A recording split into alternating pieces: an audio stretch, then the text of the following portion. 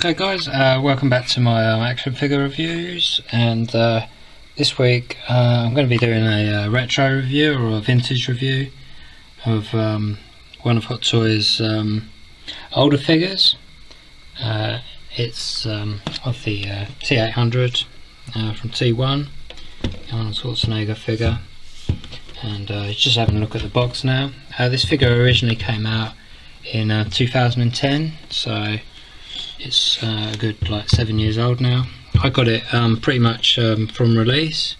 I started collecting Hot Toys around the time this figure was released, and yeah, it was kind of like one of the figures that started me down the road of collecting Hot Toys and other action figures and all that.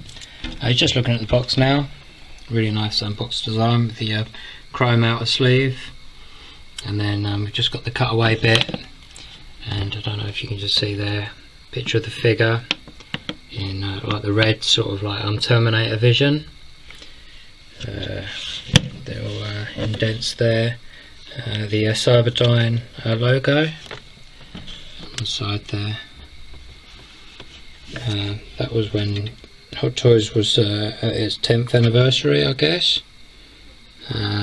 Been going since 2000, so well, it'll be coming up to 20, won't it, before long. So it just shows how time flies. But yeah, really nice box design anyway. Obviously representing the T-800 endoskeleton in its design, and this followed the line of the Terminators with the chrome box design.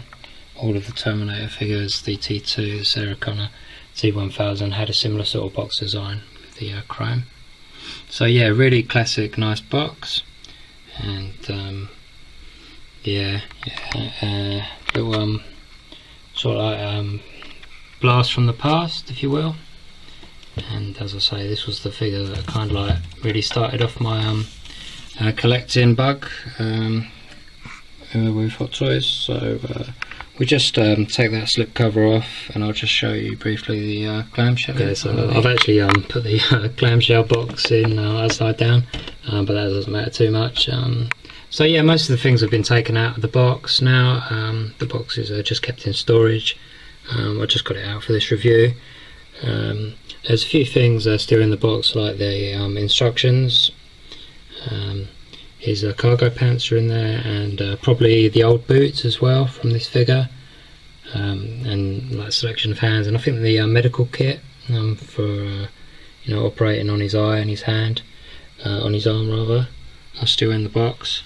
But yeah, you can see the old cargo pants that came with the figure are in the box now, because I swapped them out for the cargo pants of the Terminator battle damage figure that came out about a couple of years ago, as they were more accurate colour wise, and the boots I also thought were better looking. But I'll get all of this out and lay it out in front of the figure and whatnot, and just show you all the stuff that came with the figure and all that. There's a lot of reviews and all that obviously of the figure, because it's been out for so long. But yeah, I just wanted to do a vintage review and you know, show a bit of love for the older figures and all that. I'll just show you the side of the box as well, with a brief synopsis of the plot of T1 on the side there. So yeah, credits on the back. Head sculptor Yuli, and I think she done a magnificent job. I think it's a she. I know JC Hong is a man, but Yuli I think is a woman, and yeah, I think they've done a magnificent job on the head sculpt. But we get to that. Okay guys, so that's just a selection of the accessories that were already in the box that I haven't used. Pretty much all the hands that it came with. I seem to remember I bought extra hands for this figure, you know, not long after release, you know, to make a secondary figure and all that. And I anticipate that I might need a few extra like bits and bobs, so I have got a few extra pairs of hands, so that's why there's all these hands left in the box. There's just the original cargo pants. As I say, they were always too light a shade compared to the ones worn by Arnie in the film. the instruction manual, which hasn't been opened yet. There's the old boots.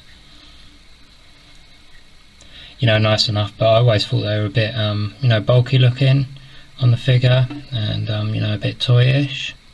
You know, even at the time and all that, and the updated figure addressed that problem.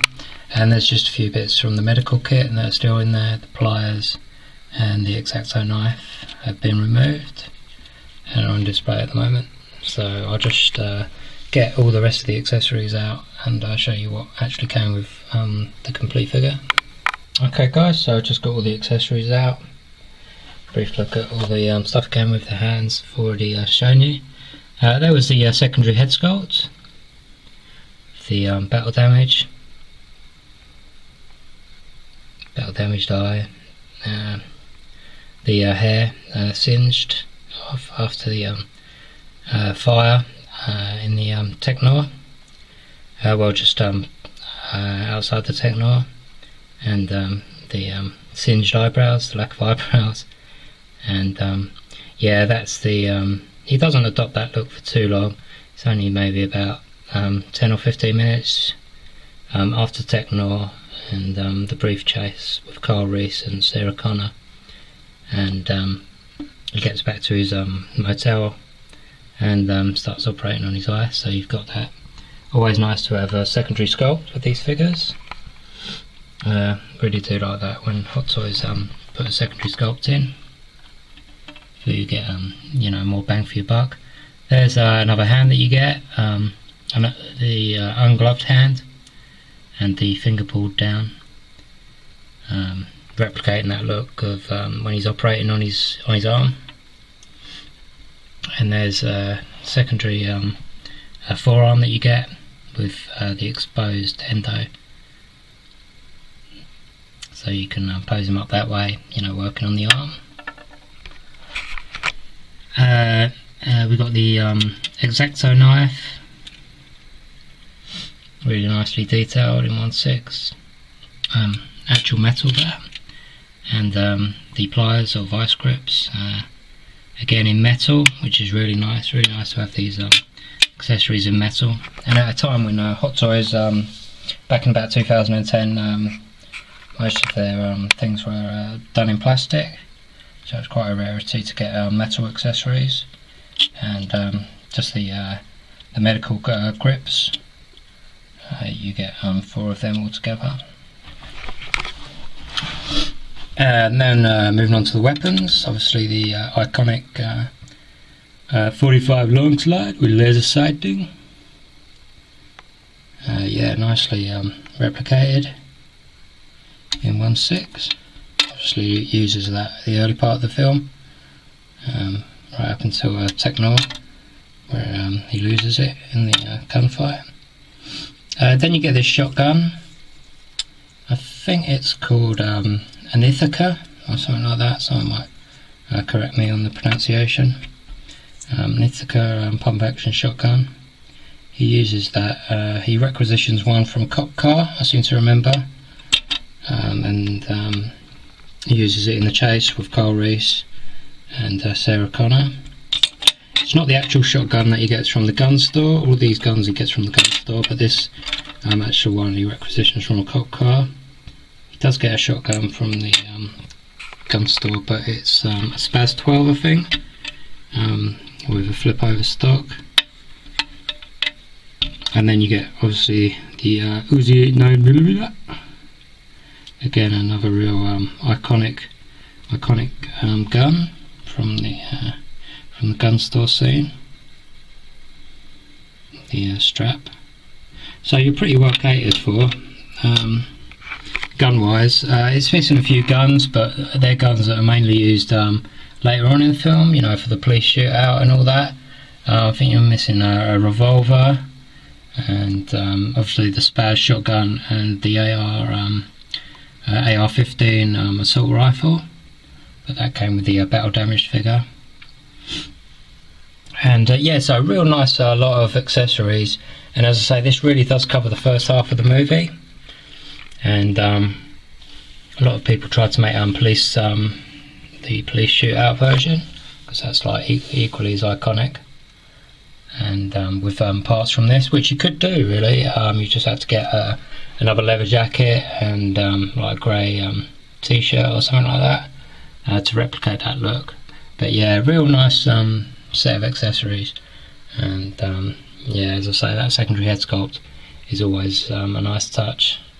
So let's move on to the main attraction, the figure. So, okay guys, and here's the man himself,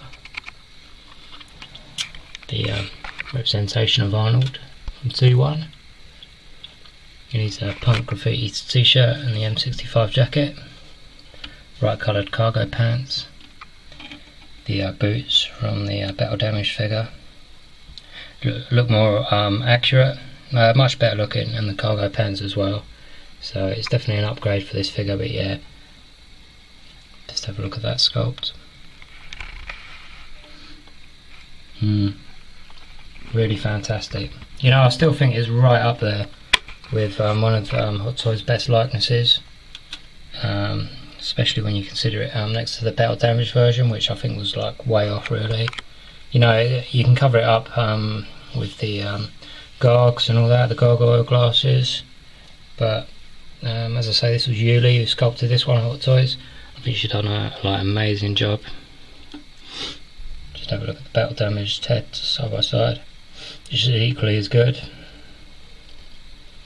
No, I just love that expression as well, you know, that moody, like, it's like, you know, looking up sort of thing, and you can, you know, just pose him looking down a little bit, like a real sully look on his face and all that. I think they've just captured the expression perfectly with this figure.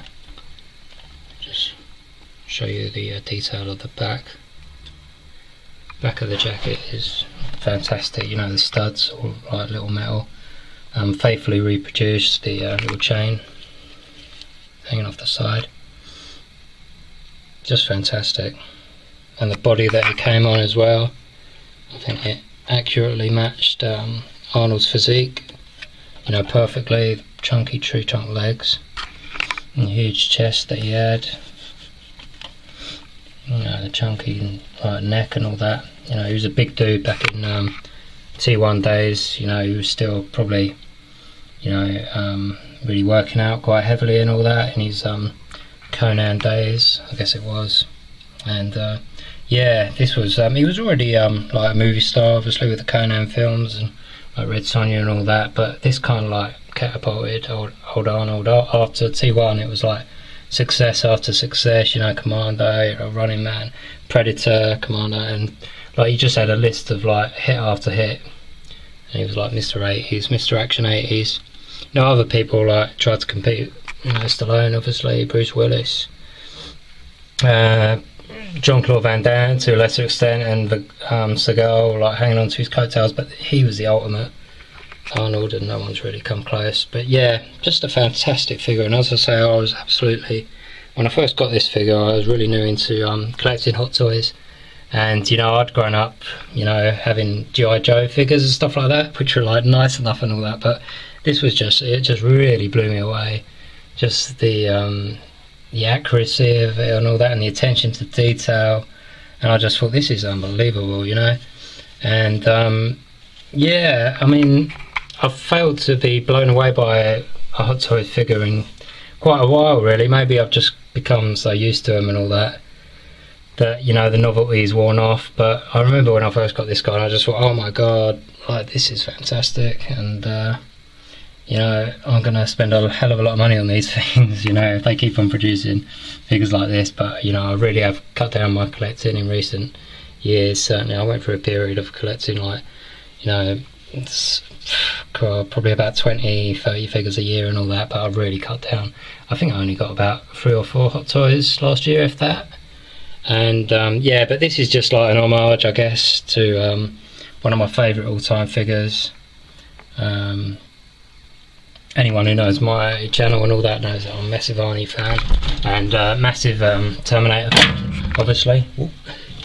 And yeah, so yeah, just want to show a little bit of love for the figures and all that. And yeah, hope you enjoyed that, you know, retro view and all that. I know this is a well old figure and all that, most people are like, won't be interested in it and all that, but No, I just wanted to like showcase him off, show what a magnificent figure it was and still is. You know, as I say, it's still, you know, one of the best Arnold likenesses, and this is like a figure that's like 7 years old. You know, so yeah. You know, if you missed out on him first time and you're getting into the hobby and you know, a fan of Terminator and Arnold and all that, you know, you won't be disappointed with this set. If you can get like a nearly new one or something like that, or one that's been like well looked after, then yeah, I'd say go for it for sure, because you know, hopefully you'll be like as blown away as what I was. So yeah, thanks for viewing that, guys, and I hope you enjoyed the review, and yeah, keep loving the figs and all that, and yeah, I'll check you later.